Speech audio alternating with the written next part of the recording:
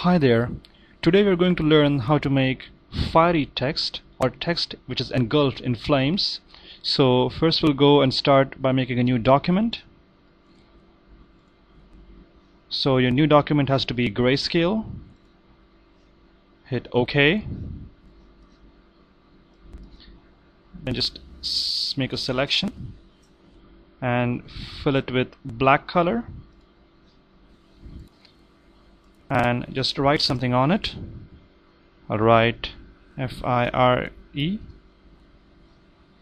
fire, and then go to Edit, Transform, rotate 90 degrees clockwise, go to Filter, Stylize, Wind, and say OK to rasterizing. And here you have the method is wind and direction is from the left. Hit OK and then select wind one more time,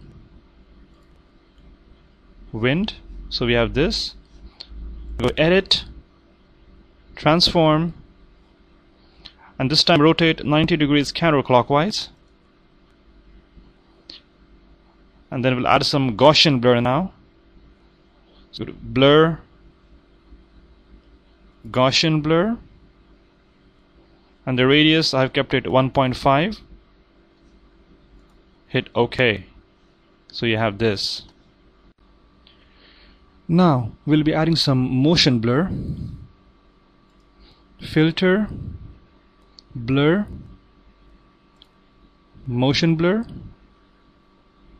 Have an angle of 75 degrees. And a distance of 7 pixels. Hit OK.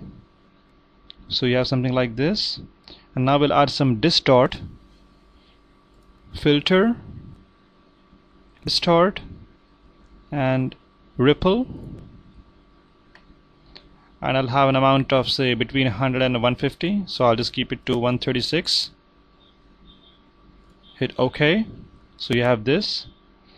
Then go to Image, Mode, Index Color, and say OK to flatten layers.